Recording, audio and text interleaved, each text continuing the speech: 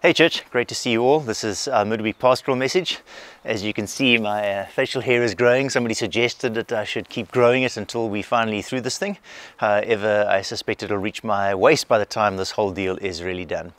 It's been an interesting season for us as a church. We had a good congregational conversation last night. It was just an opportunity for us as leaders to engage with the church, present some of the finances and talk a little bit about strategy over the next season. As you will have no doubt heard, there was an announcement by the President last night around how religious organizations are allowed to meet over this next season.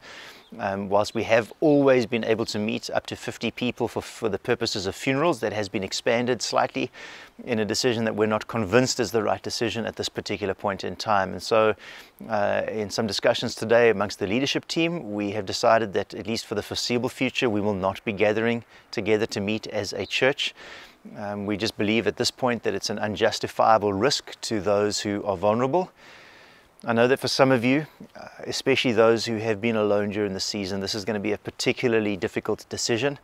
We will be engaging with you and looking at how we can possibly connect with you more deeply over the season. You are feeling isolated and disengaged from the body of Christ, and I think all of us long to gather together as a church again to be able to sing and to pray and to praise together, and we long for the day when that will be a reality. Obviously there's new information being presented by the government on a regular basis. We believe there's another bit of information due tomorrow, and so we will constantly be reassessing what our response looks like over this next season. For me, I think I'm missing church. I'm missing the live dynamic. I don't enjoy being behind a camera. I enjoy even less so listening to myself, which I have to do most Sundays. But the reality is, at this point in time, we want to take care of our congregation, and we believe take care of others. And for me, the greatest tragedy would be that we meet, which would be very difficult to do with only 50 people at a service. But the reality is that chances are that we may become a hotspot, and that for me would be the great tragedy. It's also an exciting opportunity to be reminded that Sunday is not church. I mean, it's the place where the church gathers. It's the place where the church comes to be fed. But this is an opportunity for us to be the church. And so again, just really want to encourage you to use all of your contacts, use your social media platforms. Let's push out there the phenomenal material that our team is producing each and every week, and let's get it out there into the hands of those who do not yet follow Christ and call him Lord and Savior and King. This is just a brilliant season to be able to do some stuff that we've never been able to do before.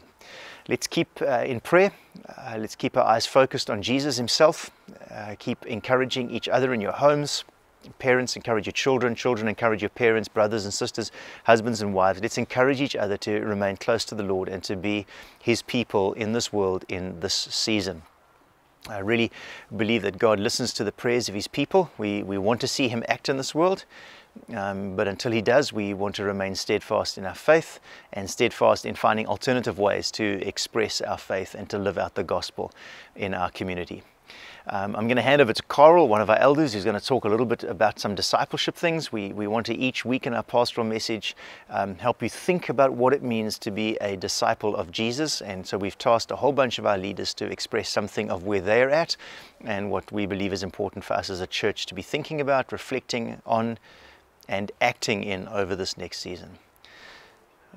May you be blessed. May you know the presence of Jesus. May you know the power of his Holy Spirit. May you be reminded that God is a good and powerful Heavenly Father over this season. And so may the grace of our Lord Jesus Christ be with you all now. Let me hand over to Carel. Have a great week, and we'll touch sides on Sundays. Hi church. As we continue on the rhythms of discipleship, I'd like to share on fellowship. Now, as an introvert, it's not always easy for me to engage and to seek others. It is actually quite difficult for me during the busyness of life. But the life of Jesus showed us how important connections are, and he gave us the commandment to love one another. Fellowship is the connection that believers have, because although we may come from different backgrounds and different cultures, our heart beats with one rhythm, because there is one that unites us, Jesus. I'd like to say some scripture, Ephesians chapter 2, verses 19 and 22. So then, you are no longer strangers and aliens, but you are fellow citizens with the saints and members of the household of God. In him, you are being built together into a dwelling place for God by the Spirit. So this is why when we come together in Christ, as life groups, connect groups, or when we serve the body, we feel more connected. We feel the beauty of being connected together in the family called the church. As we meet together, we become a place where the Spirit of God dwells. The ancients believed that we required temples where heaven and earth met.